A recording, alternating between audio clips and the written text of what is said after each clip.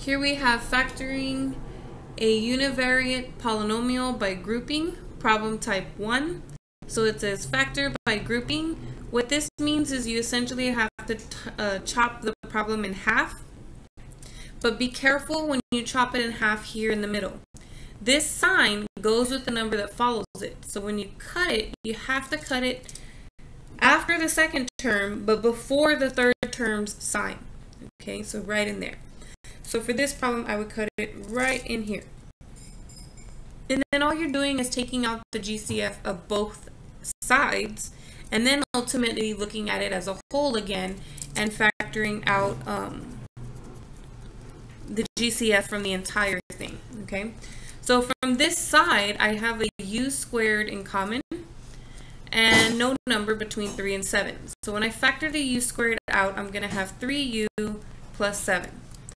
And then over here, you have to bring down the plus sign. You have no choice about that. You have to bring down that middle sign. Okay. From this side, they can both be divided by 5, and it is a positive 5. So when I divide positive 15u by positive 5, I get a positive 3u. When I take positive 35 divided by positive 5, I get a positive 7.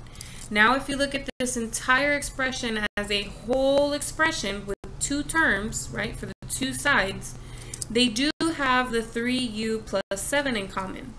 So if I factor that out, what I'm left with is the u squared on the outside here plus the 5 on the outside there. And now this is the factorization.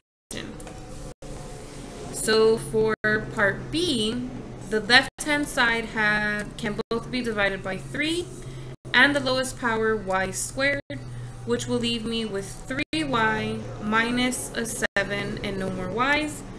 I must bring down this plus sign. These two guys can be divided by 2. So positive 6y divided by positive 2 is positive 3y. Negative 14 divided by positive 2 is negative 7. Now the two sides have this 3y minus 7 in common, so when I factor that out, I get the 3y squared in the front here, plus the 2 that is in the front there, and this is the factorization.